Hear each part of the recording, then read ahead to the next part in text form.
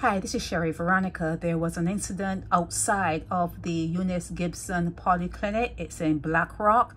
Or no, it's in Warrens. I'm so sorry. It's in Warrens.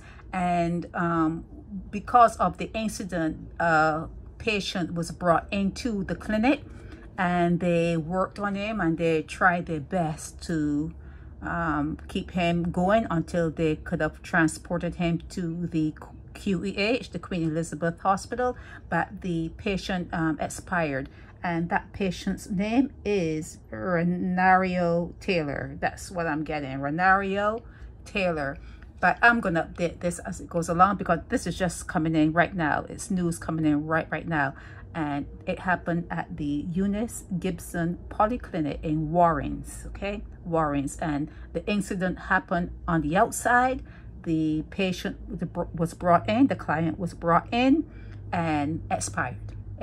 So I'm sure that when they do get to the QEH, it's just formalities, I guess. And the family, they're there with the client, with the patient. And I'll update you as this goes on, okay? As I get more news, I'll let you know. This is Sherry Veronica.